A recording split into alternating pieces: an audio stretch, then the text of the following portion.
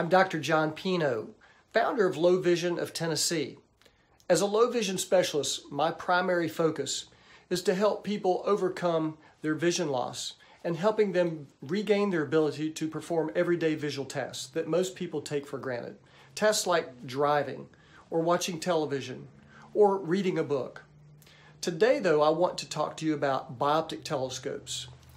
These are miniature telescopes located at the upper part of the lens. So if I'm going to drive, I'm going to be looking through the lower portion of the lens called the carrier lens most of the time. I'm only going to briefly tilt into the telescope in order to see signs or traffic lights up ahead. So why don't we go for a ride and see how this works? Let's go. So here we are, ready to go. As I mentioned to you earlier, most of the time you'll be looking through the lower portion of the lens called the carrier lens. This is where the standard prescription lies. And then when you need to view a sign or a traffic light up ahead, you simply tilt into the telescope briefly and tilt back. It's really that simple.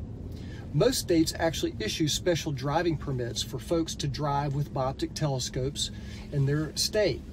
So when I do a low vision evaluation, I can determine whether or not a person qualifies to drive with a bioptic telescope.